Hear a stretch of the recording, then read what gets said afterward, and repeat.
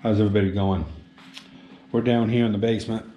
We've got the little International 234.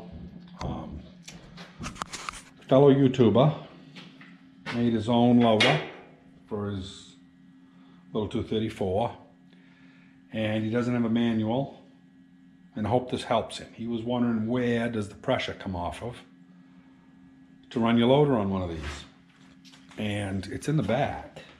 I've been down here for 5 minutes here ciphering this out. Now, I'm not saying this is the best video, but that right there, there's this little valve bank right here. I'm assuming there's a filter right there. Get that light out of there, see if it'll show up. Not really.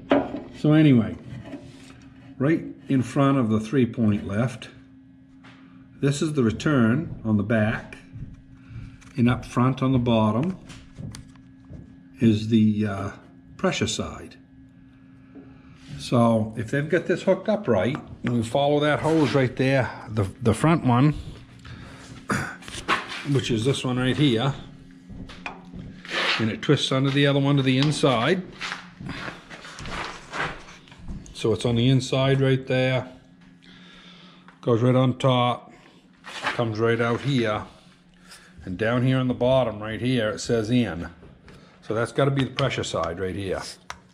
So I know this isn't a good lighting scenario here, but I hope that'll help him. That's all I'm going to do for a video on this old girl, because like I said, the lighting isn't very good down here.